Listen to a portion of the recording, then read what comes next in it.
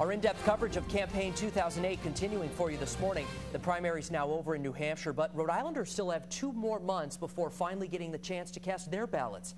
The primary in the Ocean State is set for Tuesday, March 4th. Massachusetts primary is Tuesday, February 5th, which is also being called Super Tuesday because of the number of states voting that day.